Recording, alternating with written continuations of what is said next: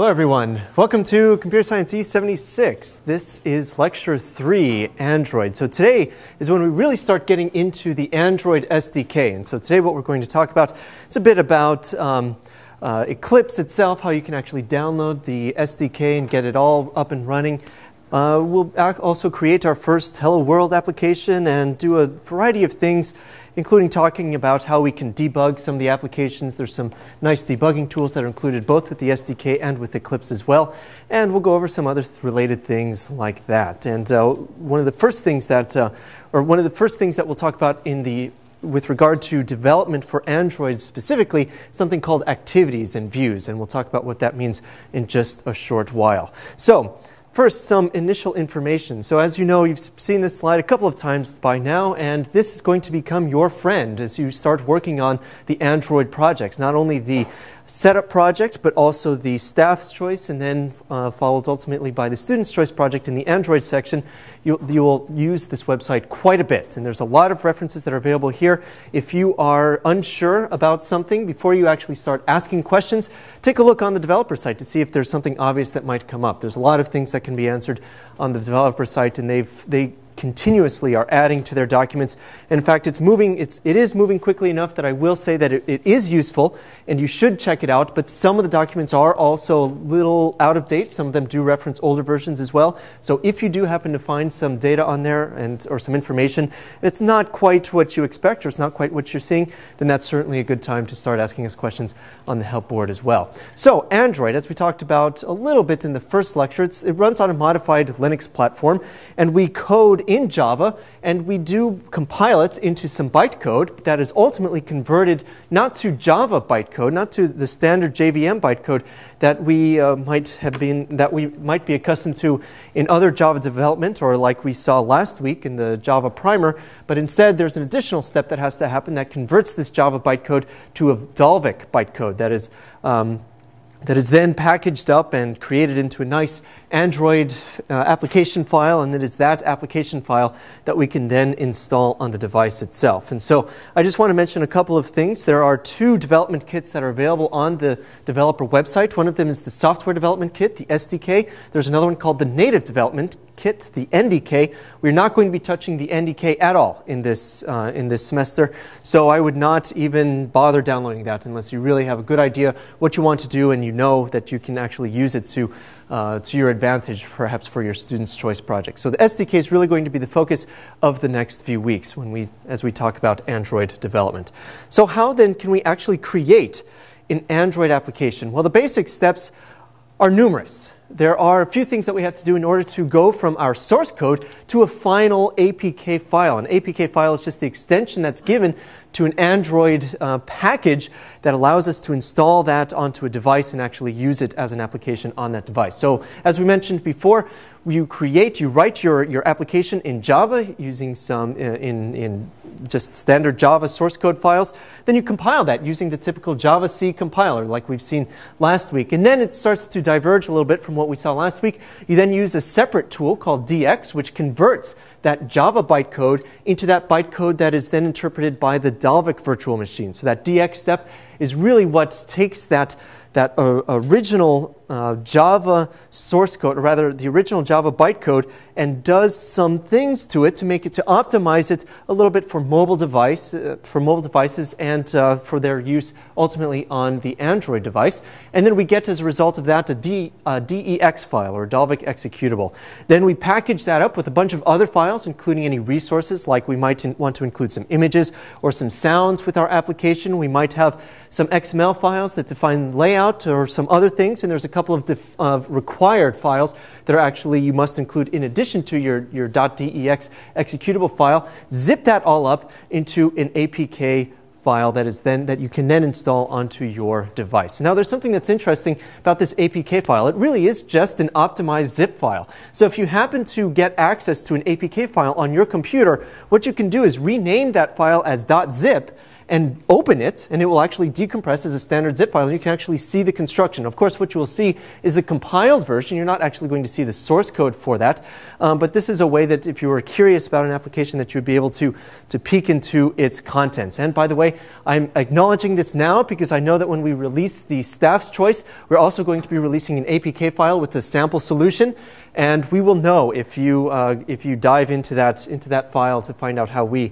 actually implemented it on our end. So just beware that we are fully aware that this is doable and it's something that some people like to do. Now, normally, if you were actually going to write Android code or Android applications with a standard text editor and then compile it, these are all the steps that you would have to do. But luckily, all of this stuff is abstracted away with us through the technology or the application that we're using called Eclipse. So Eclipse is an integrated development environment that's not written specifically for Android. It's in fact separate from this entire process of developing Android applications, but it's something that we can use to by installing an Android plugin and installing the Android SDK and use that to abstract all of those additional steps so that all we have to do is use this IDE, write our source code, click a few buttons, and all of a sudden we go from our Java source code to a final APK file that we can either distribute or debug or install locally or what have you. So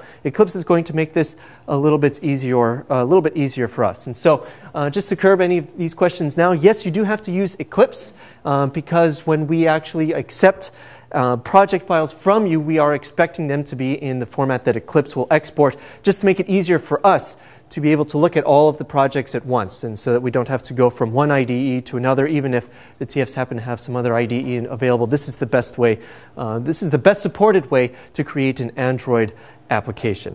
So there's a couple of steps when you want to get started with developing Android applications. First of all, you have to download Eclipse. You should download the Eclipse Classic version. All of this is documented in the setup PDF. Download the Eclipse Classic version, the latest one, and that is appropriate for your architecture, whether it be 32 or 64-bit. But that's not enough. You also have to download the Android SDK itself. But even that is not enough. Once you download the Android SDK, you also have to download and install a plugin that connects that SDK to Eclipse so that Eclipse can actually see the SDK. So there's that ADT plugin as well. So far that's 3 things you have to download, and really that's kind of it. Once you download those and install those as appropriate, as we demonstrate, or as we talk about in the project specification, and it's also pretty well documented on the developer site as well, then you're pretty much done actually doing the manual process of downloading things. From there, Eclipse will try to help you out to download some additional things, but realize that the SDK itself does not actually include a lot of the packages that are required for building applications towards specific versions of the Android OS. So there's yet still something else that you have to download, but you download this within the context of the Android SDK. So you might see this window, and this is going to be something that you're going to be seeing a lot of, especially at first as you get all of this set up. This is called the Android SDK Manager. And again, I sort of glossed I didn't even show you how we open this up, but it's something that will come up when you first install Eclipse and install the ADT plugin and the SDK. This will come up and allow you to download some platforms that you can then use to build your application. What I basically recommend, if you really want to, you can install everything, but frankly that's going to take forever. It's gigabytes worth of stuff here, because most notably some of the stuff that takes up a lot of space are some of these images that are specific images to various hardware devices. You don't really need to worry about these so much. What you do need to download though is in fact let's see, where are they? The SDK packages available from Google. And so what I recommend is to sort by repository, as you can see here, and then look for all of the Google repositories, which you can see it's Google because it's just in the domain name there. Whoops. It's just in the domain. Basically just install all of those. And if you are unsure, the main ones that we are really going to need are these, called SDK Platform Android, and then the version number. It's really these that you're going to need installed. But if you want to go all out and install all of them, that's fine. It's all free. You don't have to worry about any of that. All right, so once you have all of that stuff installed, then you can actually start to use it to create and develop an Android application. But I do want to point out a couple of important things. First of all, there's a lot of stuff that's downloaded. And in the SDK itself, there are a variety of tools that are provided to you, some of which are abstracted away in Eclipse so that you can actually access them from Eclipse. But some of them you might actually want to be able to run directly, as you'll see why in just a few moments. And so this is an older version of the platform, of the SDK rather, and so there's some differences, there's some minor differences here, but basically what you're seeing is just a subset of all of the tools that are available in the Android SDK. Now, some of the important ones that I want to point out, these are all applications. One is called Android, which is just the SDK manager. That's that application that you just saw a moment ago where I could download additional packages and use them in my in Eclipse or to build Android APK files against. And then there's also one called DDMS, something that you'll actually use within the context of Eclipse, but you can also use directly as well, and that's used to debug a variety of, it provides a variety of debug tools that are useful when we are actually taking a look at some of these applications. Some other ones, there's an emulator. That's actually the application that's responsible for creating AVDs, which are Android virtual devices, and running them as well. And then SQLite 3, which we will actually take a look at the very end of all of our discussion about Android. But it's a way that you can manage SQLite databases on a device, or more specifically on an emulator, from your own terminal window. Now, when we take a look at an emulator, so before, if you use an older, if you happen to do any Android development before, say older than about 6 months ago or so, things have changed in that time. And before, all of this stuff used to be in one window. And what I mean by all of this stuff is this window right here, the Android Virtual Device Manager, and also that previous window that we saw just a minute ago, the Android SDK Manager. So if you happen to have taken a look at this before and haven't looked at it quite yet, just realize that these are now split. But the Android Virtual Device Manager is the way that you will be able to create these emulated devices, these emulated Android devices. You can create multiple ones of them. You can run multiple of them. You can manage them all from this window. So notice that I have a few that I have created here, all in varying version numbers of Android with varying names and different platforms and API levels. So each of these are basically just emulators that you can create very easily. So when you click on New, you can actually provide a name to that Android virtual device. I just like to give it something that I will be able to easily identify. Perhaps one of the things that you might want to include is the version number of Android, any special hardware features that you provide to it, because you can, in fact, have multiple AVDs that are of the same version number, but include different hardware features as well. As you'll see that we can actually emulate a variety of different aspects of the hardware device just by adding some support. That's possible here. So if you happen to have an application that uses one of these features, you can create multiple AVDs that either have these features enabled or do not, and you can see how your application behaves in each of those contexts. Now, but for most of the stuff that we're doing, especially the lecture examples that you're going to see, you don't really have to add any of these special hardware features. Basically, just the default version or the default hardware features is fine, and you can just, all you need to do is provide a name to it, like ICS for ice cream sandwich, and then provide a target, which is the version that you want. Notice that we have a couple of different things for different API levels. The API level is basically just the developer version that we're taking a look at. The API level basically means which APIs are available in different versions of Android. It just so happens that as we increment the version of Android, the API level goes up by 1, as you can see here. But generally, when you create an AVD, you don't want to use these Google APIs that you see here. You will, in fact, just use one of the Android versions. So just pick one of these Android versions, then you'll create that, let's see, ICS 4.0, then you can create that IVD. And so notice that when I selected that, it did have some default hardware specs that I could either choose to modify or not. So when I click Create, we can see that it is now in my list here. Now, when you want to start an emulator, you can either do it directly as you're working on your application. You'll notice I'll show you what I mean by that. Or another thing you can do is you can just start it directly from this AVD manager. When you click Start, I'm not going to do it now because what happens is that it just takes, honestly, quite a long time for an emulator to start. This one took probably about 5 or 7 minutes to start on my machine, and so I did it before class. But this is what it looks like. Oh, I should actually probably click Start because one thing does appear. That is the launch options window. Now, typically when you are starting an Android virtual device that is of a newer version, particularly the 3.0 versions or the 4.0 versions, those have enormous screens that if you just start them normally without scaling the screen, it is going to be larger most likely than the window that you're actually using or than the screen that you're actually using to look at that emulated device. So I recommend if the first time you start it, it looks like it's an enormous screen, actually scale the display to a real size. So the very first thing you need to do is calculate your monitor DPI, which makes it very easy. You just tell this little pull down what screen size you're using. In this case, it's a 13-inch screen and happens to know the resolution, so it can calculate the monitor DPI very easily. And then you can give it a raw size, the inches that you want. So on my 13-inch screen, I've noticed that something around 6 inches is kind of ideal, is kind of the ideal size. It's a little bit smaller to actually show up on the projector here, but you'll have to play around with that as you work on your emulators. So anyway, once you get all that up and running, then you actually have this emulated device. You can actually use this device as if it were an Android device, subject, of course, to the limitations that we talked about in the emulator. And you can also send your applications, your projects, as they are compiled to different emulators. So you can have multiple emulators running. You can run your application on each of them and compare and contrast how it works on each one. I will warn you that this stuff is a bit of a memory hog, so take care when you're running this stuff. And one of the things that I do recommend is once you open an emulator,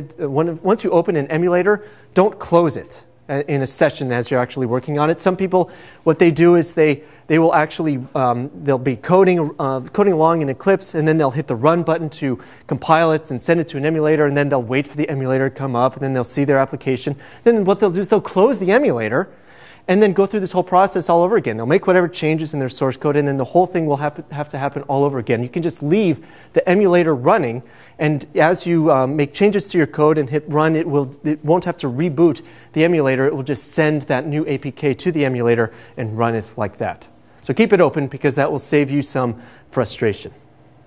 Did I see a question before? No. Okay.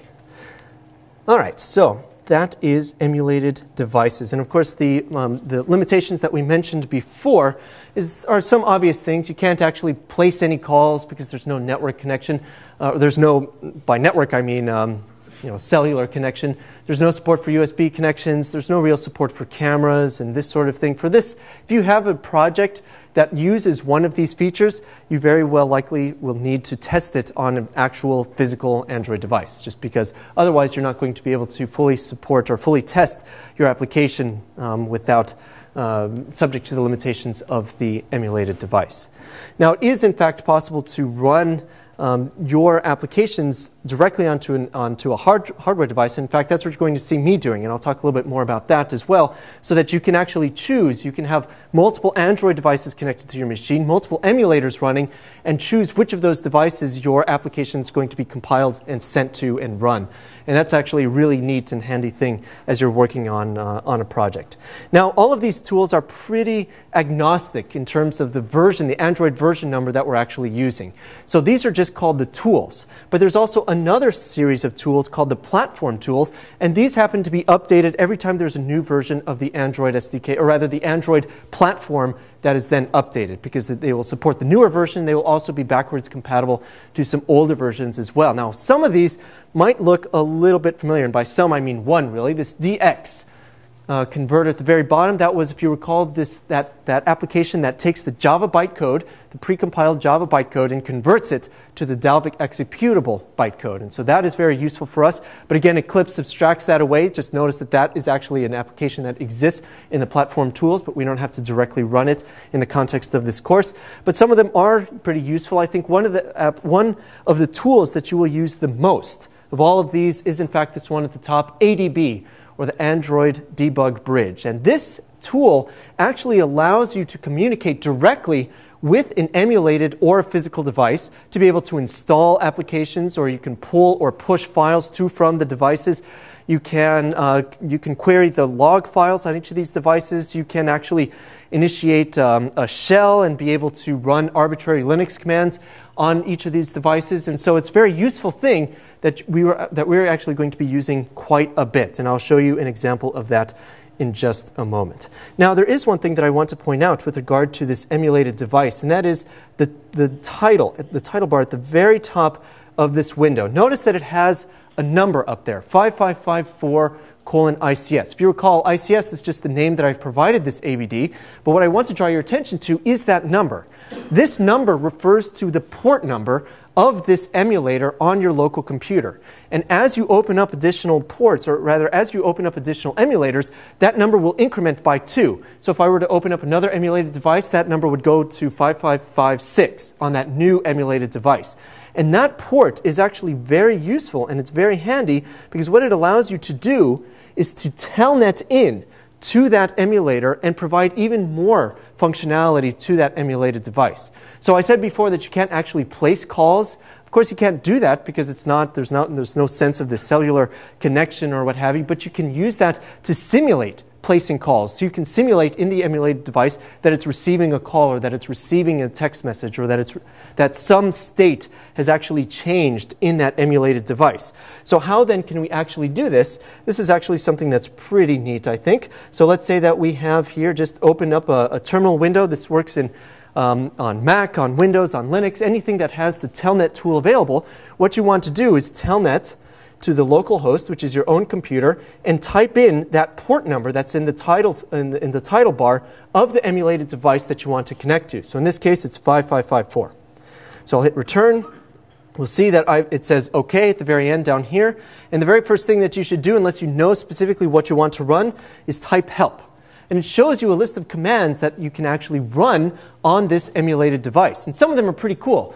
For example, power. We could simulate various power things. So if I wanted to, for example, check out what sorts of things we can do in power, well, let's see. I want to set the battery status. Let's see, help power status to not, let's say that it's full. So let's do power status full.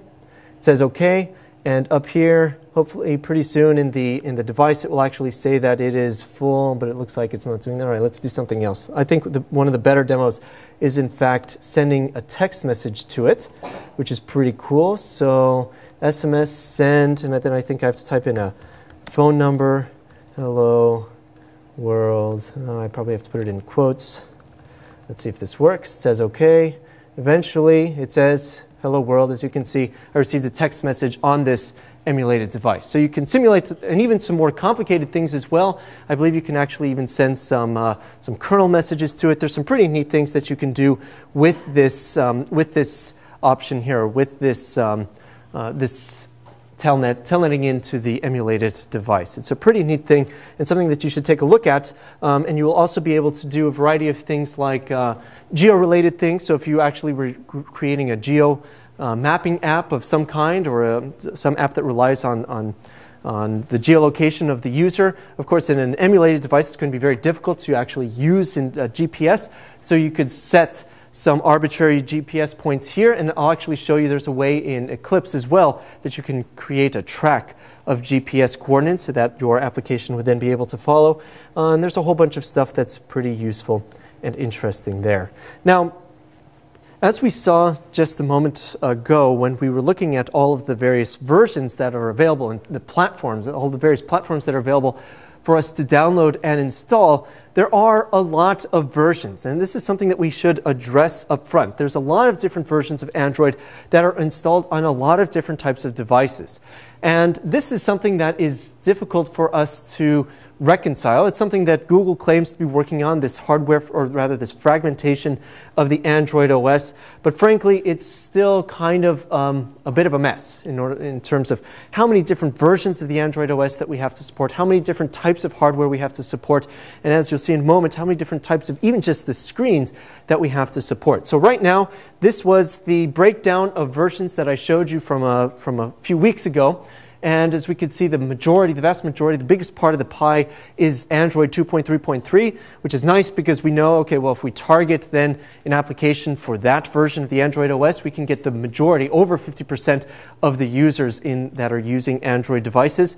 But it has changed slightly since then, ever so slightly. And so now it still is the case that Android 2.3 is the primary version, but it's in fact a little bit larger. So it's now almost 60% of the installed versions of Android happen to be version 2.3. And the latest version, 4.0 or 4.0.3, there's only about 1% right now of the Android devices in use are actually using the latest version of the Android OS. And this is due in part by the fact that when new Android OS versions are available, they can't always be backported to the original hardware devices. Sometimes the manufacturers have created some additional skins or some additional programs or applications that are specific to that phone, and so they install this on top of the Android OS, and so what they have to do is then update all of that stuff for the newest version of the Android OS.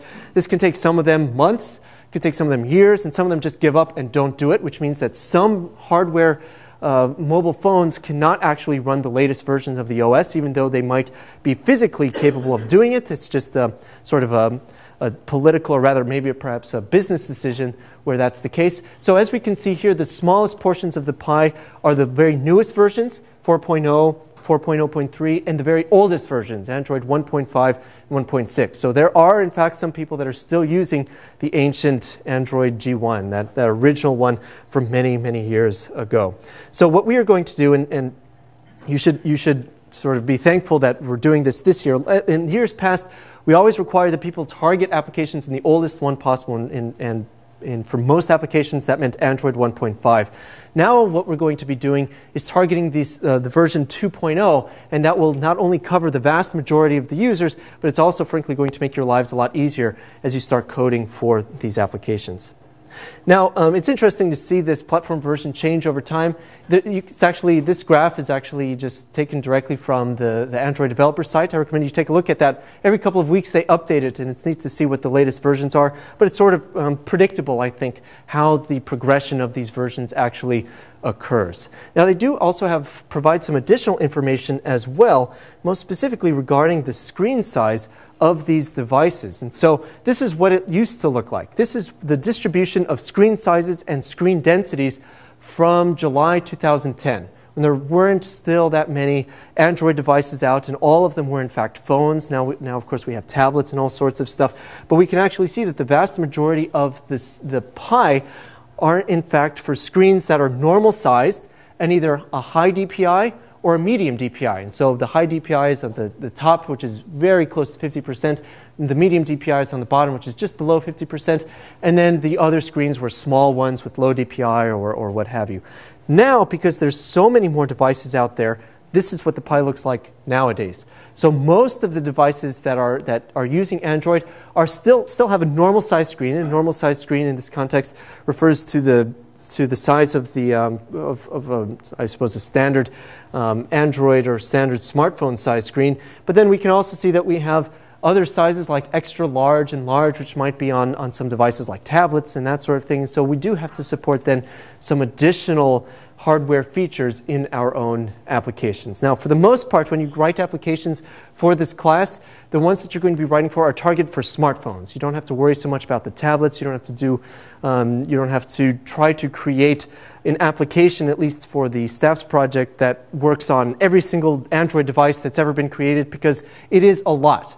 But we do expect that you are able to support a number of versions on sort of standard, typical smartphone screen sizes. And that sort of limits the space that you have to create these applications for, but it does still show you the sorts of problems that we can have when we're actually working with Android development.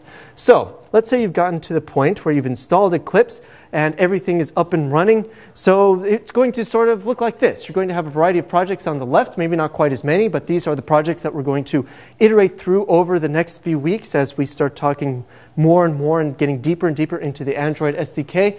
Along the top are some buttons that are going to be pretty useful. Some ones that I want to point out immediately are this big green play button. That's the button that you would use to actually compile the code and run it on either an emulated or connected physical device. This little bug right here it does pretty much the same thing, but it enables the debug feature so that you can then use step through and step over and all of those sorts of and breakpoints and all sorts of neat debug features that are available in Eclipse.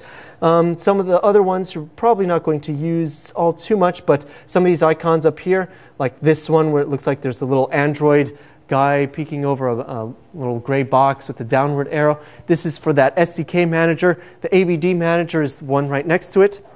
And one of the relatively new features in the Android SDK is a lint, which is basically just the thing that allows you to, when you run lint, it will actually verify that a number of things are actually okay with your project. This happens to be run automatically whenever you export an Android application, but I thought I would just point that out. Now, most of the time, your Eclipse screen will look something like this, or I suppose rather it will look something like this when you actually have some code up and running on it. But notice that you can actually change in Eclipse the context, or what it calls the perspective, that will move around some of the windows and provide to you different windows that are more appropriate for whatever the context is that you're actually working with with that application. So normally when you're coding, you'll probably have the Java perspective open, and it just looks like this. But when you actually want to start debugging, then you might actually switch to one of the other perspectives, like DDMS, for example, which shows us a lot of information. We'll talk about this in just a moment. Perhaps also debug, which is something that moves the source code down to this middle part, as you can see, and will actually show you what the contents of various variables are. It has some additional buttons for stepping into code, stepping over code, starting and stopping the code from various breakpoints and that sort of stuff. So all of these perspectives are useful, but keep in mind then that if it happens to change perspectives on you, don't be too alarmed. Sometimes it will do that, especially if you click on the little debug icon up here in the top bar. It will actually change to the debug perspective. Don't be too alarmed. You can just switch back automatically, or not automatically, but you can switch back easily by clicking on the Java perspective there. All right, so how then can we actually create an Android application? Well, in order for us to do that, it's not that hard. All you have to do is go to File, New, and I apologize, right now it's off screen, the menu, but once I click File, New, I get a whole bunch of different stuff. And the one that you want is, in fact, an Android project. So when you create a new Android project, it guides you through the steps to create a basic level or just the most basic project that you can imagine with Android. But what it does for you is it pre-creates all of the hierarchy and all of the structure that's necessary to actually compile and successfully run an APK file. So we need a project name. So let's say I want to create a Hello World application, for example. I want to create a new project in Workspace. All this stuff is fine. The next window asks what the build target is going to be. Now, there's an important distinction here. We're going to see a build target, which is this, and we're going to see a minimum SDK version in the next window. And there's an important distinction between the two. The build target isn't necessarily the earliest version of Android that your application is going to work, but it is the latest version that you tested your application. So in this case, I happen to have an emulated device which is running 4.0.3, so it's probably reasonable for me to have that version checked, which means that this is the latest version of the Android OS that I've tested my application, and I know that it's going to work without needing to enable any sort of backwards compatibility APIs or anything like that within the OS itself. So if you are not using an emulated device and you're perhaps having a connected device to your computer, then maybe you're not going to use 4.0.3, but whatever version your Android device is running, which in my case is Android 2.3.3. So you just select whichever one is appropriate for your case. In this case, I will say that this is going to be appropriate here. And the onus is on you to make sure that you get this correct, because Android's not going to, or Eclipse isn't going to care which version you actually say. It's just for your benefits to tell the Android OS when it runs your application whether or not it's been tested on that OS and therefore will work without needing to enable any sort of backwards compatibility APIs. Now, notice that there's something up here called the application name. It's named immediately after the project. In this case, it's fine. When we are actually creating projects, when you're creating projects that you will submit to us, pay attention to the specifications, because we tell you exactly what the project and application name should be, and also what the package name should be as well. So notice that the package name deals with namespaces, and generally it's going to be in the form of a reverse domain. So if you had, I don't know, something like, you might have seen this last time when we were actually dealing with them, but in our case, we're just going to use net.cs76.lectures.helloworld, for example. And that's just basically a reverse domain name that uniquely identifies this one project. And it's important that this uniquely identifies it. If you actually happen to use something that conflicts with another package, this could cause all sorts of problems, especially when you submit your project to us. If that package name happens to conflict with somebody else's, we will actually see some problems as a result. So that's when we tell you the package name, it's usually going to include your HUID, which will make that package unique to you. And so pay particular attention to that requirement in the specification. But in this case, this one happens to be unique for my workspace here. And right now it says create activity. We'll talk about activities in just a moment. And then right here, this is that other field that I mentioned before, the minimum SDK. So this is the minimum version that your application will install and run on an Android OS. Now, for most of the projects that we are going to be dealing with in this class, that's going to be a version 2. I think it was 2.1 or 2.2, and so you will then pick the appropriate version there, like 7, for example, which says that this application can run on OS versions 2.1 and up, but it will not install. Android OS will not let this APK file be installed if you're attempting to do it on an earlier version. And again, this is distinct from that targeted version that we saw on the screen before, because that targeted version means that, yeah, I've tested it up to this version, but I know the minimum version that this application will run on is this one right here.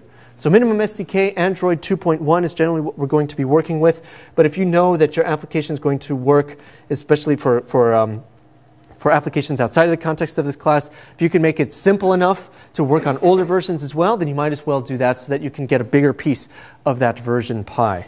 Now we're going to skip this create a test project, and when we click finish, it's going to think for just a moment. We see that we have a new project right here called Hello World, and this is the project that we had just created. And notice that it has in fact created quite a lot of stuff for us. There's a source folder. Oh, stupid thing. Source folder. There's a gen folder. Stop it. There's a gen folder, which is generated Java files. We're not going to generally be modifying anything in there all too much. This Android 1.5, that's just some documentation, some links to some documentation that's made available because I specified that as the minimum SDK version. Assets and res we'll actually talk about. Bin is the actual compiled version of all the source code. And then there's some other things that are required, as we can see here. Android manifest.xml and project.properties. Now, what do these files actually provide to us? Well, it provides a minimum amount of information to the Android OS to actually run our application.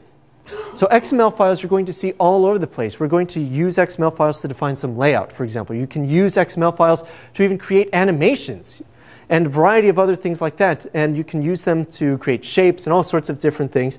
So these are important because it allows us to be able to easily edit and modify these files, but they can also be compiled it's compiled in one of the steps when we're actually creating an APK file into something that's specific, into some binary form that the Android OS can actually read in a very easy way. So notice that this XML file, and we'll talk about some of this stuff over time, basically just defines some basic properties about this application that allows us to run it on an Android OS.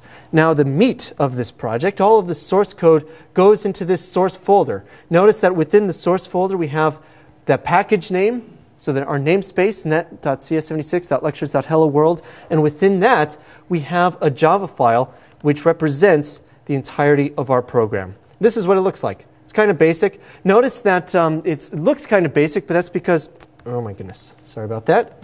But that's because Eclipse is actually hiding some of this stuff for us. Notice that next to that import line up here, there is in fact a little plus sign. So if I click that plus sign, we can see that we're importing a variety of Java classes that are going to be useful to us in this application.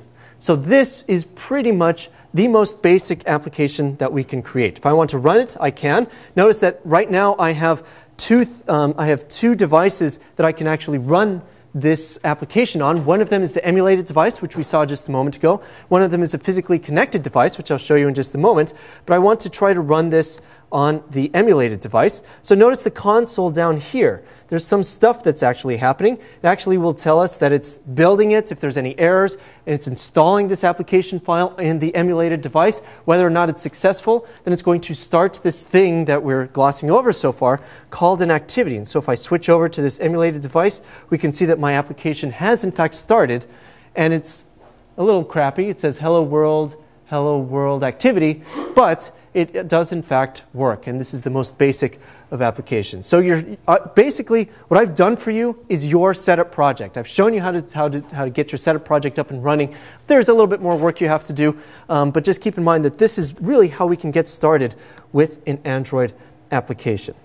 All right, so what then does all of this stuff mean? What does all of this code actually mean? Notice that when we're actually taking a look at this code, we do not actually see a main method, right? There's no main method like we saw in the Java source code that we had last week. And in fact, there's a lot more words going on here. The words are a lot longer. What does some of this stuff actually mean?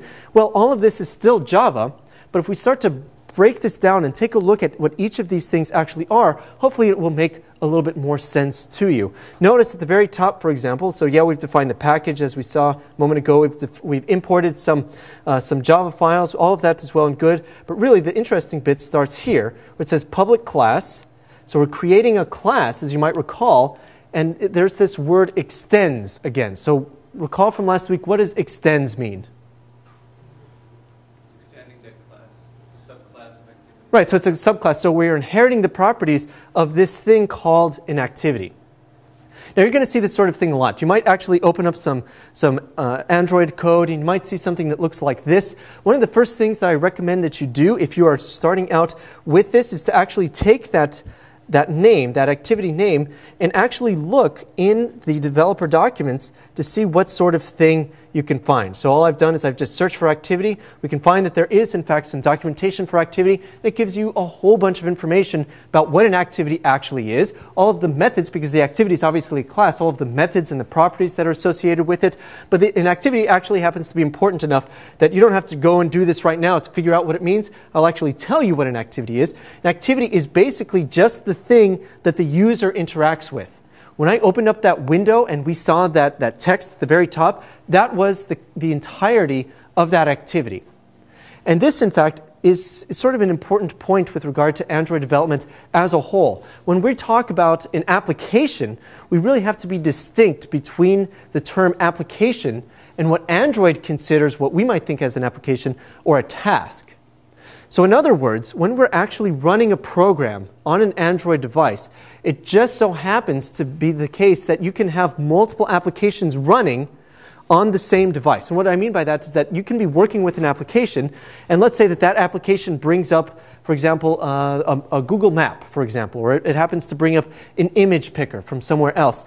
That image picker, that Google map, can actually be from another application altogether. I know that sounds kind of confusing, a little bit backwards, but that's why it's important for us to distinguish between this concept of an app and a task. So when we're actually working with something on an Android device, what we're actually working with is in fact a task. So let's say that I open up, all right, so here's an puzzle application. So I open up something that looks like this, and this is actually an application because it contains a lot of stuff. I just started opening an application and running a lot of stuff, but there's different windows that exist within this application. And this collection of windows are a series of activities that are basically organized into a task. So I have here one activity. This activity right here, you can see is an image picker. When I click on one of these images, notice that it slides to the side. Then what we're doing is actually then opening up another activity, and that activity sits in front of the previous one in this task. So in this context, this is actually the same program. This is actually the same application that is providing a series of activities that the user is interacting with. But that doesn't always have to be the case. And when we start talking a little bit more deeply about activities, you will see that we can actually initiate activities from other applications and open them on top of our task, so that the experience as a whole looks to be like one fluid application to the user, even though it's made up of multiple programs that are actually running in the background. So let that concept sink in. We'll talk more about it a little bit next week, but just keep in mind that when I talk about a task, the task that I'm referring to is in fact that entire user experience that person has as they're interfacing with your application, and it might actually be spawning other programs in the background to bring up new activities. But at the most basic, the activities that we are referring to here are just that window that the user happens to be interacting with. So I can actually run this on the hardware device by selecting that. It's going to compile and install, and what we see is that we see our program running with our one activity. And this activity has a UI. You are responsible for creating the UI within this activity, and right now it's very basic, but this is in fact an activity that's taking up the entirety of the screen and running our application. So with that in mind, this is why we don't have a main method. There is this activity class, and there's in fact parent classes to this that are responsible for actually running all of this stuff, actually creating all of the views and creating all of the UI that then make it possible to draw on the screen and run our application and run our program on the screen. So what our classes have to do whenever we're dealing with activities, this is precisely the thing that we are dealing with. We are dealing with this object that is then going to be responsible for drawing our UI and interfacing with the user. It's going to be able to accept inputs from the user. You can actually modify the UI elements to provide output to the user by changing text, for example, or any number of things. And this all happens through this concept of an activity. Now, that is why we then do not have a main method. But in fact, what happens is that there's within this nebulous concept of the source code that was written for Android that we don't get to see right now, elsewhere there's a cycle, there's a certain sequence of events that have to happen in order for this activity to actually open and be run on this device. And this actually refers to something called an activity lifecycle, which actually goes from through a very well-defined sequence of steps to actually get your program up and running. And so among these, and we'll talk more about this, and so I know we have to sort of delay all of this stuff. We have to at least lay some foundation before we can start talking more specifically about some of these items. So one of these things happens to be a method called onCreate. And onCreate is a method that's actually implemented in this activity class. And what we have to do in order to get stuff to show up on our application is to override that method, that onCreate method that was implemented elsewhere. We actually have to override it and use that method to create our UI and to display a UI to the user. So that's why we don't have a main method, and that is why, in fact, you have this public void onCreate method, which accepts this bundle saved instance state, which we don't really care about right now, but it accepts some data that allow us to be able to run our program from one instance to the next. So whenever we override one of these methods, and we talked about this a little bit when we were extending classes and we wanted to override the constructor class for the superclass, we also had to call then the superclass's constructor. Well, you have to do the very same thing. When you're overriding one of these methods that's implemented by one of these other classes, you have to call super.that method. So in this case, we are overriding this onCreate method, and we are then implementing our own. But the very first thing we have to do is tell Android, okay, that's all well and good. I want you to run my method instead of the other one. But first, you should go run that method first, just to make sure that everything is up and running. If you actually were to comment this out, or you were to forget it, you would get an exception in your application. It actually would crash because it's not actually following the proper sequence of events that need to occur. So then the very next thing that we can see here is it says set content view to something, r.layout.main. And so set content view is a method that's been implemented elsewhere, in fact by the activity, that allows us to provide into it a series of UI elements, or rather, more specifically, a layout object that is in fact created in XML and allows us to then write or display that file on the screen. So in terms of code, there's not a lot really going on here.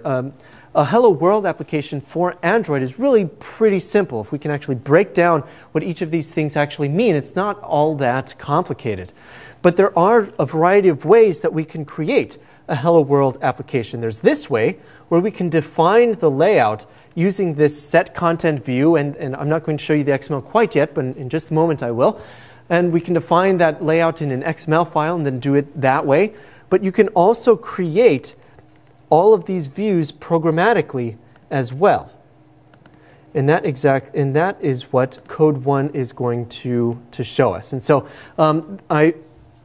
I hadn't yet had a chance to put up some of these code samples, but they will be online very soon, especially since these initial ones are just Hello World applications. There's not really a lot for you to mess around with quite yet, but in subsequent weeks we'll certainly be posting those before class as well. So here, this is actually the first Hello World app that you might create. So rather than actually using a layout file, one of the things you might do is create those UI elements programmatically and insert that and create this structure, this tree structure of UI elements, and insert that into the activity and tell the activity, okay, this is the root of our UI sets and we want to display this on that activity. And that is precisely what is happening in this one.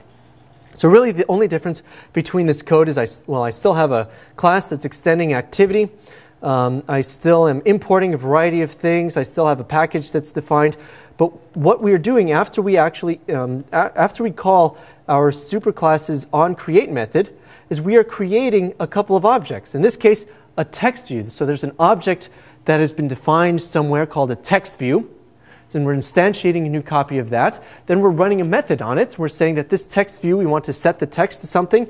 And then we want to set the content view, or we want to set the view of this activity to be that object that we have just created programmatically.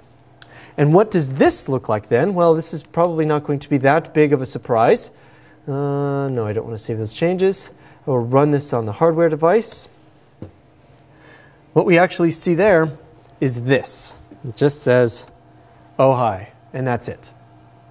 Now, I want to go off into just a little bit of a tangent. This is actually, if you happen to have an Android device, a physical Android device, I actually find that I prefer to use the physical device to code on then the emulator. However, that doesn't diminish or trivialize the usefulness of the emulator. Every time I want to be able to test on different OS versions, for example, or I want to test on a variety of devices, I have to turn to the emulator as well. It just so happens that with my laptop, it has low enough memory that running the emulator at the same time kind of makes it into a little bit of a struggle. It's something that you can do, but I do, just for a variety of reasons, prefer to have this sort of thing going. So if you happen to have an Android device that you can use for development, it's actually a pretty nice thing to do, and it's not that hard to set up. All you have to do is go into the settings, go into applications. First, you need to allow unknown sources. Right here, you can see there's a little check marks there, which means that you can install applications from arbitrary places. And then you go into the development menu, and you enable USB debugging.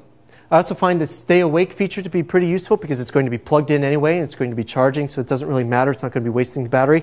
That also tends to be pretty useful. But once you do that, then you can connect your Android device using USB cord, as you can see here, from the device to the computer, and the computer will actually recognize that device and will provide that window. As you in Eclipse want to start one of those applications, it will then run it on that device. And so that's a pretty handy thing. Now, if you have a Mac, it just works. You just plug it in and it works automatically. If you have a Windows or Linux machine, you actually have to install some USB drivers. I recommend going to the developer site if you are using one of those platforms to find what the specific instructions are to get that final step working on your own computer, so you can then use that hardware development if you so chose in that context as well. Now, there's another thing that I want to mention as well, and that is that we can actually see what the computer thinks we actually have connected to it in terms of devices, in terms of Android devices, using that ADB platform tool that I mentioned before. So once you install the SDK, you're going to have a whole bunch of tools and platform tools installed. And if you open up a terminal window and CD and you change directory to where that location happens to be, you can then use them. So in this case, I happen to have the SDK installed in Applications, Eclipse, Android SDK, so on and so forth. And then within that, there's this platform tools. So ADB is found in the platform tools of whatever folder you installed the SDK. Once you install the SDK, you can CD into that directory, find the platforms tool directory, and in there you will find that ADB application that you can then use for a variety of things like this, which is actually pretty useful to find out what devices the computer actually recognizes as being attached. So in this case, we can see that we have two devices. One of them is an emulator, and another one is an actual hardware device. And we can actually install a variety of applications through this ADB. So if you want to do Well, I suppose the best way to do this is just to show you what the options are in ADB. We have a variety of things that we can do. We can list the devices, of course. We can actually push or pull data to from those devices. We can actually open up a shell, which is pretty cool because then you can, it's actually, since it's running a modified version of Linux, you can actually get into that, it's like that mini computer, and be able to initiate arbitrary commands there. It will be somewhat limited because you do not have root access on that device, but it still is something that can be useful. Logcat we're going to talk about in just a moment. You can also install or uninstall packages. Now this is very useful. If somebody happens to provide to you an APK file, or you download an APK file onto your computer and you're skirting the whole issue of using the marketplace or what have you, you can install that on your device, on your physical device, by still going through those same steps, but using ADB install and providing that APK file, and it will then install that arbitrary APK file on your device. Of course, be careful what sort of things you're installing when you find on the internet, so on and so forth. But all of those sorts of warnings notwithstanding, this is a pretty useful tool for you to be able to share your application, not only outside of the context of the marketplace, but you could share it with your friends, with your family, if they also happen to be running Android devices. There's a variety of other things here, but really those are going to be the vast majority of things that we're going to be using. Now, ADB itself operates in a server-client fashion. Both the server and the client are in fact running on your computer, but it's necessary for that server to be running. Every so often, you might get some weird error messages from ADB saying something like device is not found, even though you know the device is connected, or you know that the emulator is actually running, or it says something like server not running or something like that. If that happens to you, and this is just sort of a precautionary thing, or rather just a forewarning, I suppose, one of the things that you can do is first kill the server using ADB kill server. Now, I'm not going to do it now because it's working and I don't want to actually kill it. And then immediately following that, you can start the server, and usually that will fix a lot of the problems that you might actually have with ADB. So kill the server, then restart the server, and that will fix some things. But it's not something you're going to have to do a lot. Just so happens, just today I got an error and I had to restart the server, and that fixed it. So just keep that in mind. It's something that could be useful for you when you're actually working with this stuff. All right, let's take a quick 5-minute break, and when we come back, we'll continue talking about Android development.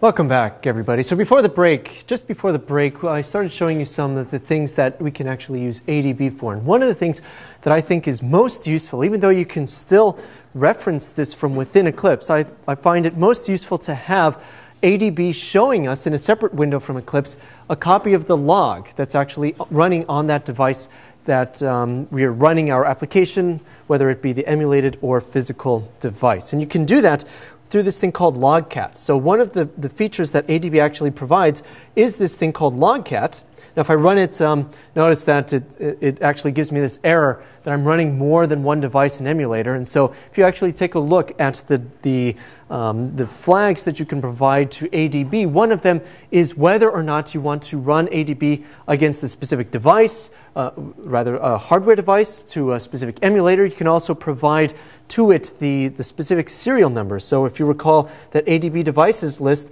actually shows us the serial number of that particular device. In this case, I just happen to have one physical device connected, so I can tell ADB that I want to run on that one device. I can do ADB-D, which refers to the one hardware device that's connected to my machine, space logcat, and when I hit enter, we see all this stuff. This is the log that's actually stored on this actual physical device that I can actually see. And so as I actually use this application, or rather, as I actually use this this phone, we can see that stuff is actually coming up and appearing as I actually do a variety of things on it. And so a lot of this stuff we don't care about, right? We don't really care when we're working on our application what the input manager service is actually doing. Notice here that it gives a very specific sequence of output here, and that is, first of all, the very first character is the level of this log. So in this case, W means warn, E is an error, D is a debug, V is verbose, variety of other things as well, I is info. And then there's also a slash. Now I'll make this text a little bit bigger. So and there's also a slash that we can see immediately after that. And then there's a name. Now this name is actually something that's been arbitrarily picked, or possibly arbitrarily picked, can be arbitrarily picked by the developer of an application, and they're sending this message right here, aggregate from so on and so forth, log, so on and so forth data, from this tag called event log service with this log level, or I.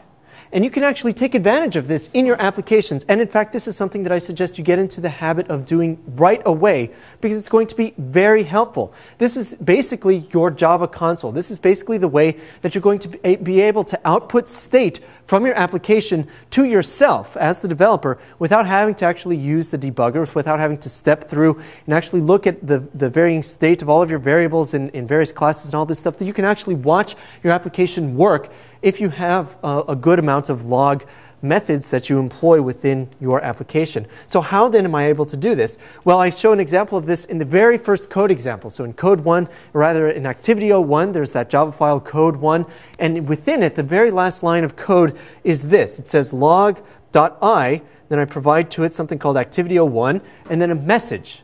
And just like with other aspects of Java, if you have an integer, for example, you can concatenate that integer in. So maybe you want to output some state, something that you're computing. You can do all of that in this string. But notice this, what's happening here. There is an object called log, and within it there is a method called I.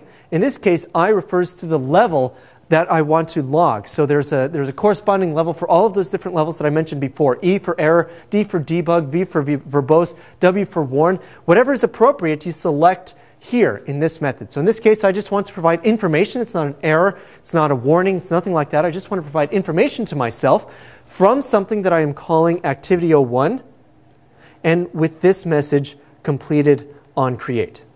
So when I run this application, what we should see is that message actually appearing in the log cat. So I'm going to run this application on my hardware device. You're just going to have to trust for a moment that it is in fact running. And let's see, did I do this right? Well, let's see, this is part of the problem now that we actually have with using logcat. That is that there's so much other stuff going on that it makes it very difficult for us to find the one specific message that we want to be able to use. So there is actually a solution to this. We can actually specify to logcat which tags we want, or which warning levels, or rather which levels of the error we actually want to see output out of a filter through logcat. And so rather than use logcat directly like this, what I find to be a little bit better is to in fact silence other tags. So there's an asterisk :s, which means that I want to, there's two designators here. The first is the tags that I want this filter to apply to. The second is the level that I want it to apply to. S is a special level, which means that I want to silence a particular tag. An asterisk obviously means all in this case, so I'm going to silence everything. But what I do want to see is my tag, activity 01, and I do want to see all of the levels from that. So when I hit enter, we can now see all of the contents within logcat that have been output by my particular tag. In this case, you can see it's activity 01, which is the tag that I specified in that method. I, which is that I method, that information level that I provided before, and also the message that I actually output. So I'm not just limited to using just one of these methods. I can have as many of these methods as I want, make it as verbose or not as I actually want. And this is something you should get into the habit of using right now, because as soon as you start working on the staff's project, you're going to need this. You're going to be computing a variety of things. You actually going to see the results of your computation, because most likely it's going to be incorrect at first. You want to see that. Using logcat is a good way of being able to do that. So if I actually run this application again, I'll go back up here and actually run it again. We should actually see that same message occurring a second time. So I switch back over here, and after a minute, is it going to do it? No, it's because it hasn't actually run it again. All right, the live demo failed, but basically there's this complicated issue that we'll talk about later about how when you quit an application, it doesn't actually quit, so it's actually still running. So there's a whole bunch of things. Yes? Do you have this output dynamically at runtime, or is it you run your app from beginning to end and then you dump it? This is in fact dynamic, and so that's what I was trying to show you, is that by running it again, this will actually show you the latest lines in logcat that apply to this filter. And so I could actually, I suppose one thing that I could do is actually have this output a second line of code. So now I want to do an error, for example, with the same tag. It's important that you actually use the same tag. So what might be a good idea here is to actually use a constant that you can define elsewhere and be able to reference that same constant everywhere within your log methods. This is an error, for example, and then I can call it a day and then actually run it on my hardware device. No, I don't want to do that. Run it as code 1, so it's going to run on my hardware device. It's building and installing, and right now it's being run. And now if I take a look over here, we can see what the result is. So it is actually showing us live what's happening. If I switched over more quickly, you would have seen that those lines were actually added dynamically. So that's not something that you have to worry about rerunning logcat or what have you. But there's an additional thing as well. When Eclipse, or more specifically, when ADB, that's what's running in the background in Eclipse here, detects that you have some logcat function that actually spits out an error, notice that what it did was it changed the perspective slightly to show me the logcat issue that I had here. And this is actually a nice new feature that they've implemented recently. Before, you really had to dig for logcat to be able to see it, but we can actually see my error at the very bottom here. It's shown in red because I used the error level error in this case. We can actually see what the result of that actually was. But the reason that I like to have this running in the background is because I might have a lot of logcat stuff being displayed, and as you can see, Eclipse is already cramped enough. It's kind of hard to see all of my warnings in just a few lines. Instead, having a separate window like this makes it a little bit nicer to preview my errors and my warnings that I'm outputting from my application through ADB. So this is something that you should get used to doing. If you want to find out more information, there is, of course, a lot on the Android developer site. But there is one more thing that I want to mention with regard to logcat as well.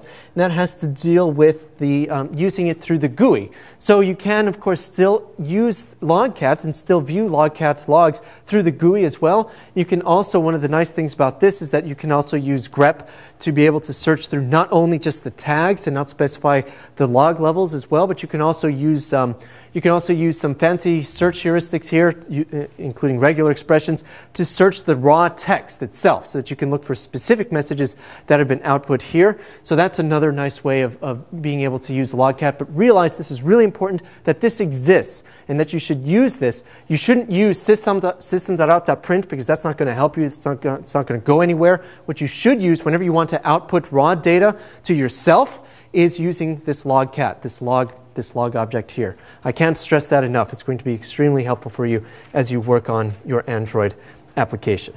Any questions on this? Yes? This ADB is a server, right? It's running in the background. ADB is a client and a server, and it is the server is in fact running in the background. When does it start? Let's see. I don't know if it starts at runtime. It seems to be running whenever I need it to run. So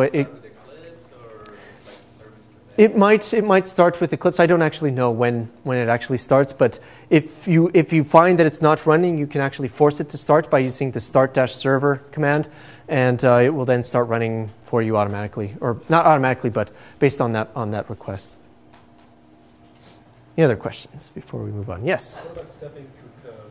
What about stepping through code? So that is actually a debug function that's provided by Eclipse. And so realize that we have two different contexts here, DDMS, which allows us to see a lot of information about the device itself, but there's also a debug perspective as well, which allows us to do that very thing. In Eclipse, you can actually set breakpoints just by double-clicking on the line of code or in the column directly to the left of the line of code. Notice that in this case, this thing is really driving me crazy. Notice that right here what I've done is I double-click to the left of this line that says tv.setText, and it is in fact showing me a little blue dot. That blue dot means a breakpoint, which means that if I run this code in the debug form, so using this little bug icon here, and I don't want to save that one. Let's see, and then I want to run it on the emulator in this case, just so that I can show you what happens. So on the emulator, it's going to load after a couple of moments. It says it's waiting for the debugger. That's okay. All of this stuff has to connect together. ADB has to provide this connection together. And now we can see it has switched to this debug perspective, and the code is actually paused on this line that's highlighted right here. And if we go back to this activity, we can see that no text has actually been shown in the emulator. Before it said "oh hi" or something like that. That text is not actually shown because right now it's just suspended. It's waiting for you to actually provide some input. And notice that up here along the top, we actually have those specific functions. There's a green button that allows us to resume operation, and it will continue going until the next breakpoint or the next error. There's also step in, step through, step over.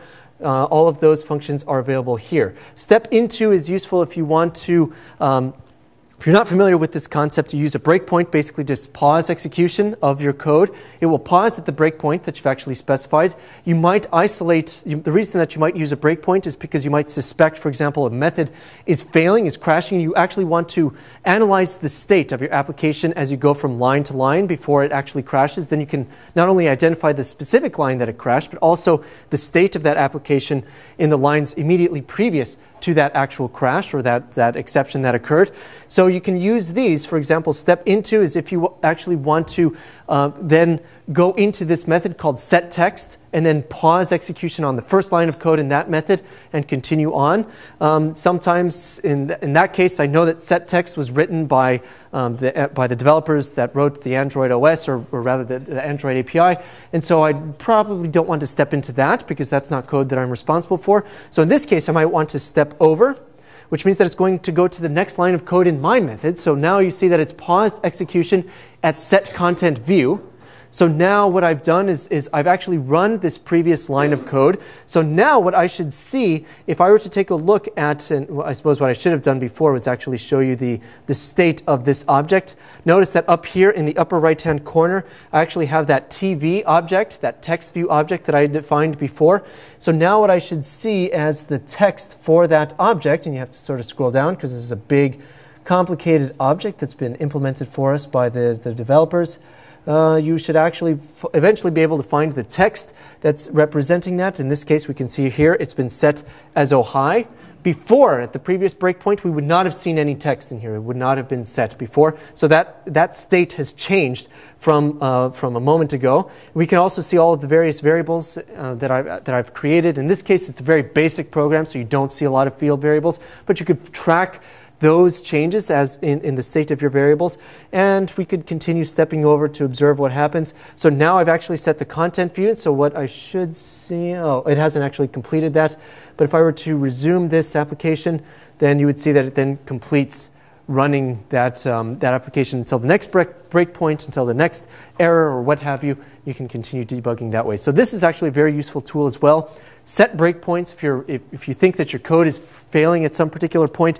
Go a couple of lines up, set a breakpoint there, and step over each of those lines. Find out where that code is actually failing. You can then isolate. You can hone in on the specific thing that's actually causing that in combination of this, the variables, which shows you the state, and also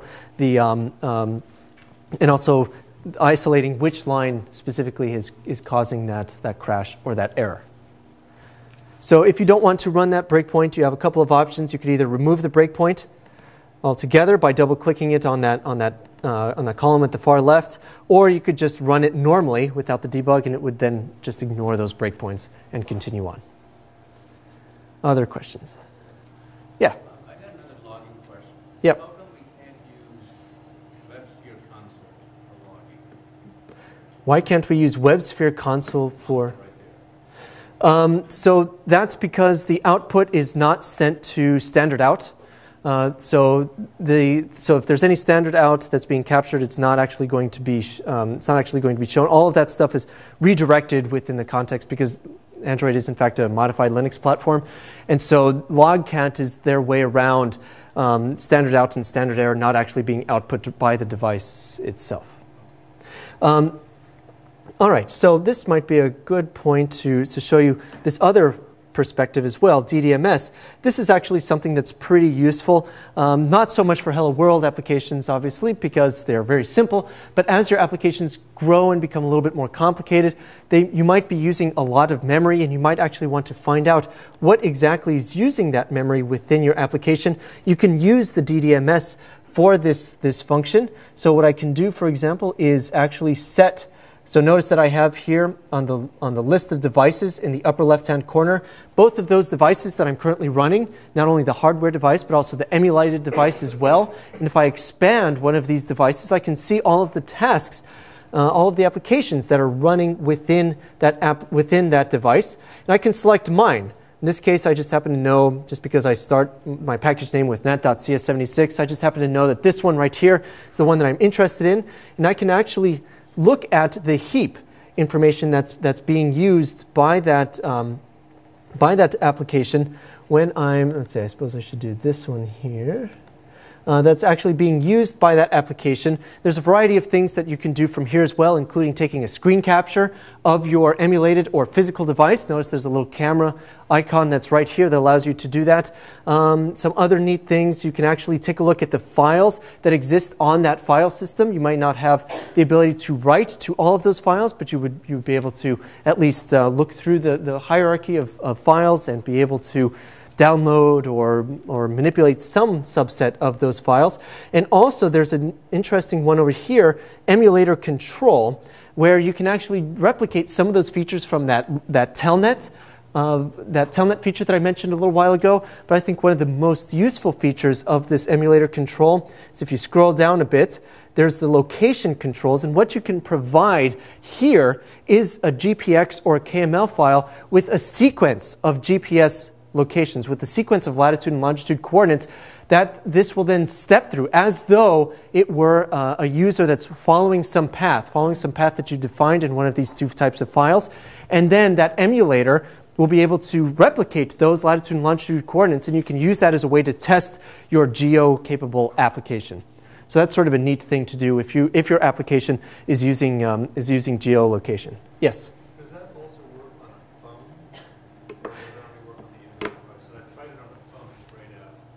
You tried it on a phone and it grayed out. So yeah, it so happens that on a phone, I think on the phone, you have to explicitly state if you want to be able to override its location. Let me see if that happens to be true. Development. So here, I suspect that the way to get that to work would be under the development menu. Right now, it says do not allow mock locations. But if I check that, then I would probably be able to override that option in not Logcat, but DDMS. Be able to use that. In this case, I don't want it, but in this case, I might actually want to use my phone as an actual, I might want to use the legitimate GPS locations, latitude and longitude that it's calculating and actually test my application that way, but it's something that you could do, looks like on this, on the hardware device as well. All right, so keep all of this stuff in mind as you work on your application. It's going to be quite useful and handy. Now, if we come back to this raw code here, let's take a look at what is actually happening, what the difference is between this application that we saw, that we've been working with just sort of lightly, and also the one that we started with at the beginning of our discussion of this Hello World application. So what we're doing is creating two Hello World applications, but we are instantiating the UI. We're creating the UI in two very different ways. Now, if I wanted to create it programmatically, this is precisely the way that I would do it. So I would first set my package, do import. All of this stuff has been pre-written for us, except that when I want to actually create and instantiate a view, and a view in the context of Android is an object, and there's multiple different types of views. A view is an object that is actually going to be displayed and rendered on an activity for interaction with the user. Now, a text view is pretty simple. It's just that. It's just going to show some text. But there's other views as well, like buttons, for example, pickers, sliders, all sorts of funny things. Images or views as well. Movies, all sorts of things can actually be views.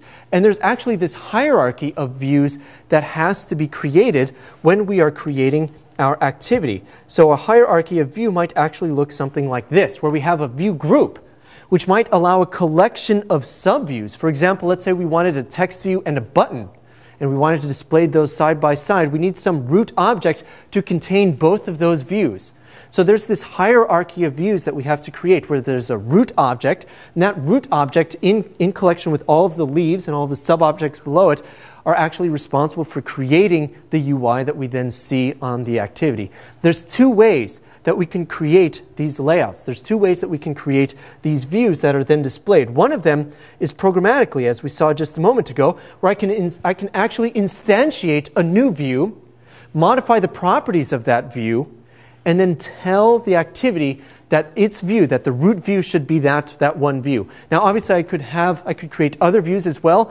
If I used some view group, for example, to collect not only this text view but also a button, then I could probably provide that root view to set content view and be able to display both of those objects. So we could create our entire UI programmatically.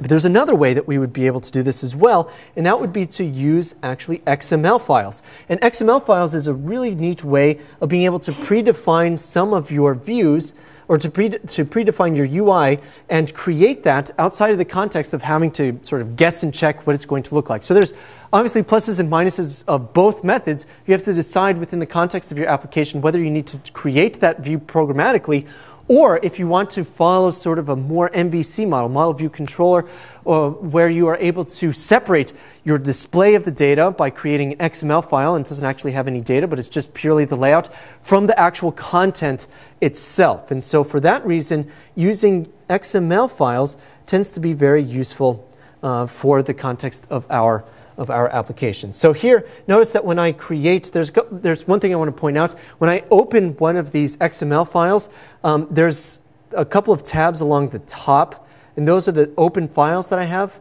from the Hello World application from a few moments ago. Uh-oh, see, this is what happens with too low RAM.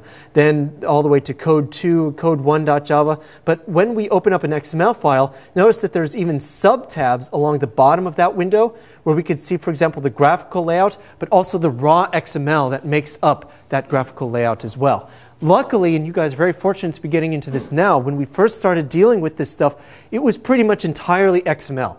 That means that there was a graphical layout, but honestly, it was terrible. It was not even worth looking at because it was frequently full of errors. It was never showing it properly. It had no real utility in terms of a WYSIWYG editor in order to create a layout or a view. Luckily now, Google has made great strides in making a WYSIWYG editor for their layouts, and you can actually preview what it's going to look like. And this is a pretty decent preview of what this admittedly very simple layout will look like on a device with these properties, which happens to be an Android 2.3.3 device with a screen that looks like this, which is, as you can see, is a portrait screen with a size 3.7 inches, with a normal, in a normal mode, and all of these sorts of things. You can actually preview your layout in a variety of different devices in this manner.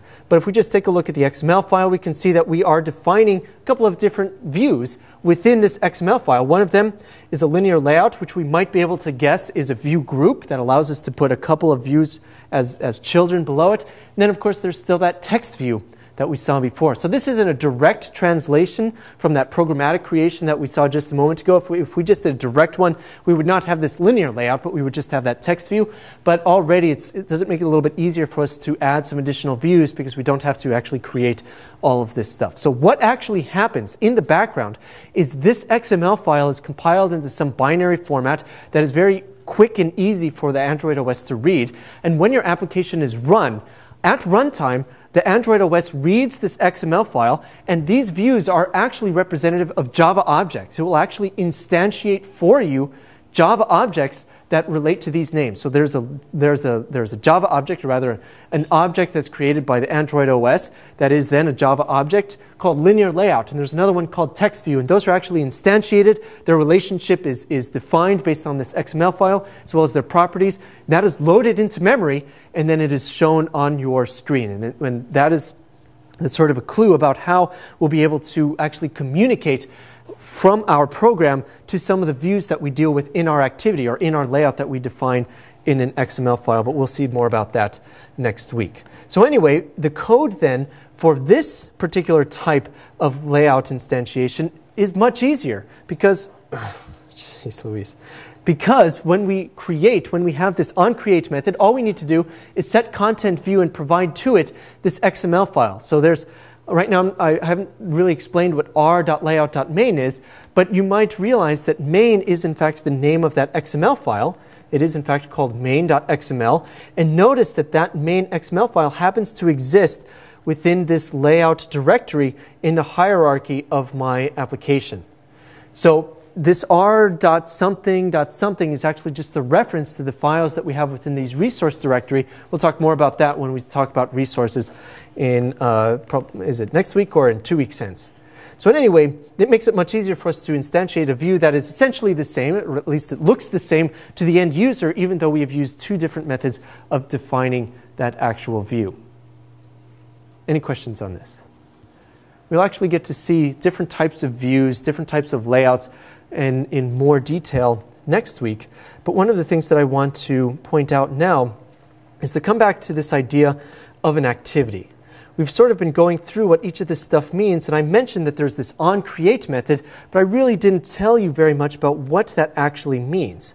Well, keep in mind that an activity is that thing that the user interacts with in your program. That is what it is. It is this object that the user interacts with. It's responsible for not only displaying all of this content, but also retrieving user input as well. And so there is a life cycle that this activity actually goes through as it's being created, as it's being destroyed for a variety of different contexts. And so the activity method actually has a variety, or rather the activity class has a variety of methods that you can override to provide additional functionality to your application. OnCreate is sort of the most basic. By default, you're going to have to use OnCreate to create this layout, because the activity by itself is not going to have a layout. It's not going to have any content to show the user. You actually have to override the onCreate method, which, as you can perhaps imagine, is the thing that happens at the onset of the creation of this activity. When I actually want to tell the activity what its layout should be, I therefore want to create, or I thereby want to create the layout, instantiate the layout, and give that to the activity so that I can then display that to the user. So that's why we use this onCreate method. It's because it's the very beginning of when this activity is being created. I can then set my layout and display it by passing it to the activity. But there's these other aspects of the life cycle that are important as well. It brings us back to this diagram, which I showed earlier today, but we really didn't talk about it, and we'll go into more detail now. And that is what exactly happens to an activity as a user interfaces with an application. So when an activity starts, that probably means, at least in the context of our very simple Hello World application, that the user has started that app, that Hello World app, or rather more specifically, more correct perhaps, is the Hello World task. And so this task then is going to start this activity, and it's going to go through this life cycle. It's actually, before any of this is shown to the user, it goes through this sequence of methods. It first goes through onCreate, then it goes through onStart, and then onResume. And then once all of those methods have been fired, then it actually shows that to the user, and the user can then interact with that activity and to perform some action in your application. Now, let's say for a second that the user happens to bring up another activity. You might recall that demo that I showed just a little while ago that had the selection of images, then you would select one, and then it would swipe across and it would show you another activity. Those were two activities. There was that first activity, which was the selection of images. Then there was the second activity, which actually was that puzzle or that image by itself. So that first activity was actually essentially closed by the Android OS. And closed is too generic of a word because it does in fact go through this life cycle where it used to be running, where it had gone through this life cycle before of onCreate. It had been created, it had been started, resumed, and then the user, me, was able to interact with it. And then as soon as I did something on that activity to actually spawn another activity in my task, then that initial activity had to go through this same life cycle, or had to go through the remaining portions of this life cycle dependent on where it was going to end up. So it was then paused because it was no longer in the foreground. That activity was paused. So there's that onPause method that was called. And then once it becomes no longer visible at all to the user, in fact, it was completely obscured by the new activity that was up there, it was then stopped. So there's this very important distinction about what can happen to activities as we're working with a task. Let's say that another activity pops up in front of the one that we're working with right now. And that could be just a very simple Hello World app, for example. And we just have an activity that's like a dialog box that obscures most, but not all, of that activity. We would then say that that activity below it was still in use because it's still visible to the user, but it was in fact paused. So that while the user was not interfacing with that activity in the background, it was still visible. And so there's this logical distinction that we can make between activities that are visible but are not being used because they're being slightly obscured by another activity in front of them, to activities that are not being used and not being seen entirely. And that's the distinction that's being made in this life cycle, is that there are different states that these activities can actually be run in depending on how the user is interfacing with your task. So if it happens that there's another activity that completely obscures the one that you're working with, then that initial activity is going to be stopped. But it goes through this life cycle in order to get there. It was running before, then it's going to be paused, then it's going to be stopped. Because stopping an activity means that it's still there, it's still in the background. It's not accurate to say that it's running in the background, but it's still in memory. But the user is not interfacing with it, and the user can't see that activity at all. And this is logically distinct from pausing an activity, which means that that user is not interfacing with it, but can still see a little bit of it because some forward activity is actually obscuring only a portion of it.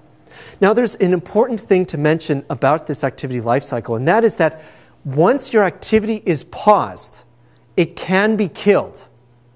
So what this means is that if the user is writing something, let's say that you are writing an application for Twitter, for example, and you want the user to be able to send tweets from your application, and then something pops up in front of your application. Maybe you have an image picker, for example, and you want the user to be able to have the capability of attaching an image URL or something like that into their tweet. So there's a new activity that pops up in front of this initial one. Let's say that there's an extremely low memory condition on this device. It could decide, in very rare circumstances, but it could still decide to destroy that paused activity. So what this means is, and the whole point, the whole reason that we have all of these methods available to us to be able to override is that once an activity is paused, this is the perfect opportunity for you to save the state of that activity so that when it's resumed, you know that you can then recreate the state that the user was interfacing with that activity.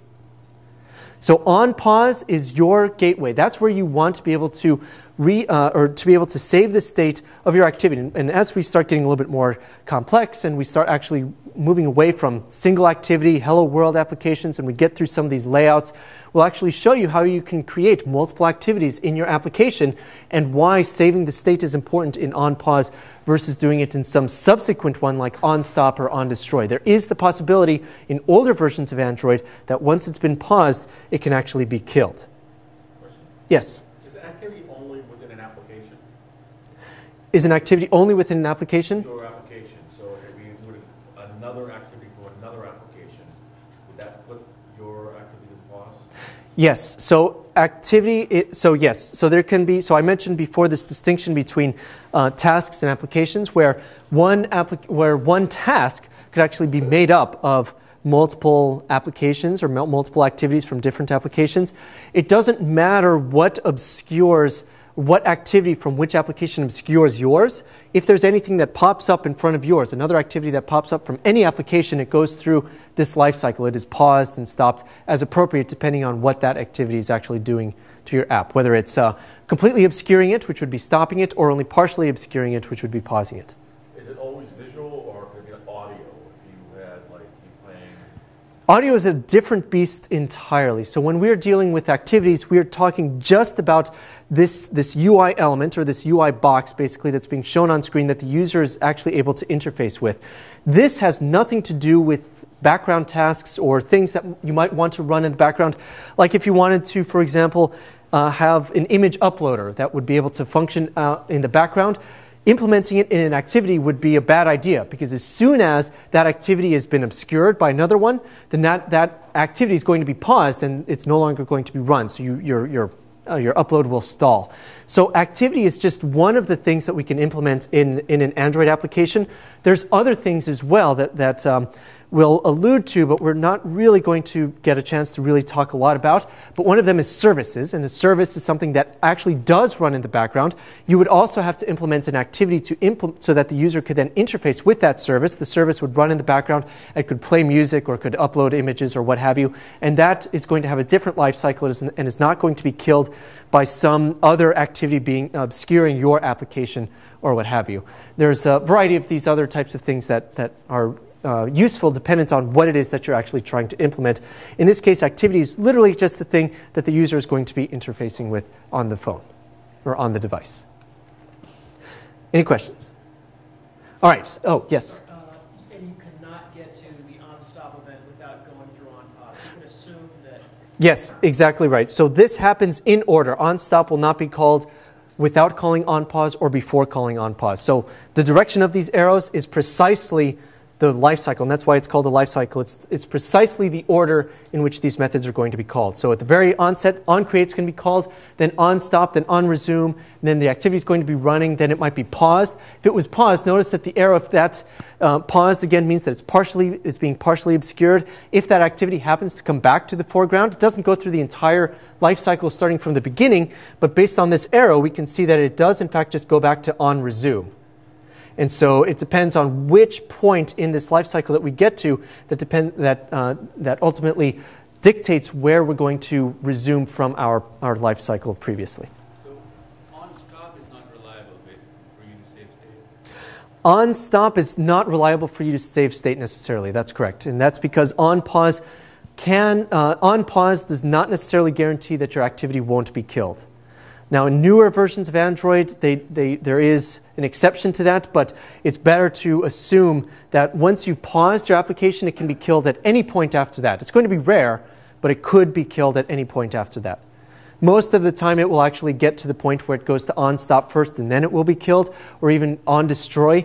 But really, there's no guarantee based on the way that memory management in Android works. All right, so don't worry. Again, this life cycle, I realize, is sort of an interesting concept to grasp at first. We're going to come back to this as we start talking more about activities, going a little bit more in depth, and when we actually start creating multiple activities in our application and instantiating them and actually having a multiple activity task that we can then create on our own. We will then see the importance of each of these tasks. But really, the main takeaway for our Hello World application is that because we want to create our UI at the onset of the activity, that is why we put those things in the onCreate method in our application. Now, if we were doing some more advanced things like restoring states or that sort of thing, then perhaps we would create the UI in onCreate, but then restore the state in onResume, or some fancy combination of these methods thereof that we'll talk more in detail about when the time comes. All right, so again, there's two different ways that we can really define these views. We can define it programmatically in the Java code in our activity, or we can define it using XML. And each one has its merits, and it is something that you have to make a decision for yourself when creating your application. And again, these views, these collection of views, we have to have this hierarchy of them where the root view is actually the one that's provided to this activity, and that is how it knows to iterate through or to traverse into each of the nodes and be able to write, or rather draw, each of those views on the screen in the activity in the onCreate method. Now, there's a whole bunch of views and layouts that we're going to see, especially next week, but some of the more common ones are things like this: frame layout, gallery, grid view. So not all of them have the word view in them, but a lot of these are in fact layouts that are then view groups. So we can have views within them. So gallery, for example, might be a view group that includes a bunch of image views, just as an example, and displays that in sort of a neat way, in a way that might be akin to an image gallery. A scroll view is what it sounds like. It allows you to scroll through a variety of objects. You can have let's see, a spinner, which is basically just allows you to spin through a variety of views. I mean, all of this stuff, we're not going to get a chance to go through all of these views, but realize that there are a variety of pre-made views for you that you can actually use within your application and create some very nice layouts as a result of them. However, there's nothing really particularly fancy or special about these other than the fact that they've been pre-written for us. A view is actually an object, or rather is a class that you can extend and create your own views within your application. That's a little bit more advanced, but realize that just like any other object in Java, it's something that you can actually extend and create your own views if it just so happens to be the case that you want to be able to do that as well. Now, there is one more thing that I want to point out, and I know we've been sort of jumping all over the place, but that's because there's a lot of stuff that we have to go over at the onset. Next week, it will start to solidify as we start to become a little bit more focused as we iterate through some of these views in the activity folders, and then start talking about how we can actually instantiate multiple activities within the context of one application. But this right here, this Android manifest file, is actually something that's required in every Android application, and is actually a way that we can define a number of pieces of data within our application. So notice a couple of things that we have defined here. We have, for example, the package. So this is the namespace of our application, which, of course, you've seen a variety of times now.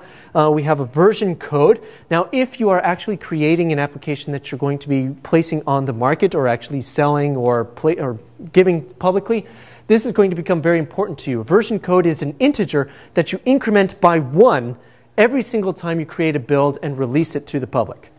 So I don't care if you release your project and you want to call it version 2.0a or whatever, you increment this value by 1. It's an integer value, and this is necessary for the Android market and also the Android device to know in a very real way whether or not the application that the person is trying to install is actually newer than the one is actually installed at the moment. So if you actually wanted to get fancy with version names, you can use this string right here, the Android version name attribute, as you can see here, and then you can put all sorts of funky stuff like 1.0-test hello world or something like that, and it doesn't matter, it's not going to impact the remainder of that. Now you might recognize this element right here, not that element. This element right here uses SDK Android minimum SDK version 3. So remember that we specified that when we first started creating the Android project, but it's none of that stuff that we wrote when we first created that Android project is set in stone. You can, in fact, change it at a later point. Some of that stuff is more difficult to change than others. For example, the package name is a little bit more difficult to change than the minimum SDK version, but if you decide at a later point in time that, oh, I really need this API that's available not in version 3 of the API, but maybe version 5, then you can just update it here as well. And so you would then also find in some other applications or in some other XML manifests, you'd also perhaps find the target, the SDK target in this one as well. So within this XML file, so we actually find a couple of things. One of them is this application element, which lists a couple of things. Notice that it has not only an icon, but also a label, and this is what is actually displayed in the launcher. So when I'm looking at my Android device, and I am looking at all of the applications that I have here, notice that right here, we have a couple of CS76 lecture icons. We actually defined the name and the icon in those two attributes of that application element in our XML file. But we also define here the activity. And this is something that's very important to point out right now, is that anytime you create a new activity, you also have to tell Android that you have this new activity in the Android manifest file. Otherwise, it's not going to recognize that it exists. Now, notice a couple of things about this. It also has a name and a label, but right now, one of the more important things to notice is this intent filter. And we have here the main and the launcher, which tells the Android OS that even though there's no notion of this main method, this tells the Android OS which activity in your application is considered the main one. When I first open up this application, what activity should be the first one in this stack, in this task? And we can tell which one it is because we have defined through this filter that this activity is the main one, and it is the one that should be launched when we actually open up this application here. So all of this stuff is defined, and that's how, it's just to reduce some of the confusion when we start talking about multiple activities, this is how we can actually define which activity is the primary one using this filter. When we create a secondary activity, we don't have to worry about actually specifying that secondary one is going to be the main one, or is going to be launched when that application is actually launched, because we are able to explicitly define which one is in fact that main one. Any questions on any of this stuff? All right, excellent. And with that, I think we will wrap up for today. Next time, we will continue talking about activities. We're going to go quickly through a variety of layouts and views and how we can actually create some interesting UIs within our applications and start really diving in to the Android SDK at that time. So until then, thank you all very much for coming, and we'll see you next week.